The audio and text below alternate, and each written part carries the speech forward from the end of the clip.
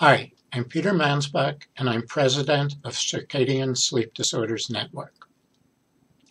Based on research surveys, we estimate 1 in 600 adults suffers from DSPD.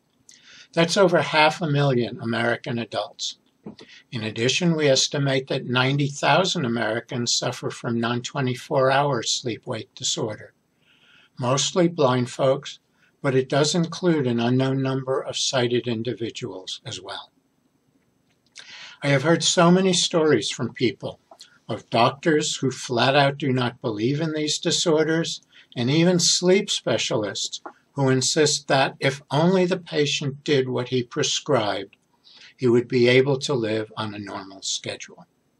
Some people are helped by treatment, including light and melatonin, but some are not. We feel our most urgent task is to spread awareness of these disorders among the public and especially within the medical community about how disruptive these disorders can be to people's lives, how injurious to health, and that they cannot always be brought under control. Far too many people are being misdiagnosed with depression or ADHD when the real problem is sleep deprivation due to an underlying circadian disorder. They are often prescribed medications based on these misdiagnoses, some that have their own side effects, but that don't work since they aren't addressing the underlying circadian disorder.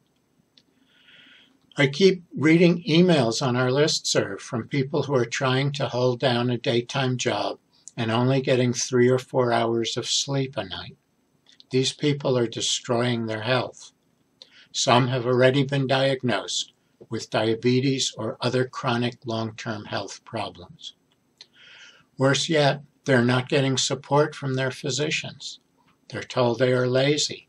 They are told they are not following the prescribed regimen strictly enough. They are told they could hold a daytime job if only they pushed themselves harder. But they are pushing themselves right into the ground.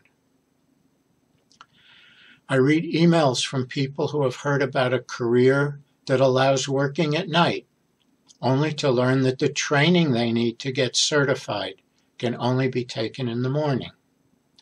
In other cases, employers who are desperate for people to work the night shift nevertheless require everyone to work the day shift part of the time. We need employers to understand circadian sleep disorders and to provide accommodations when it does not impact the real needs of the job. We need to raise awareness of these disorders. We need people to understand that our sleep schedule is not under our control and in many cases cannot be fixed. Thank you.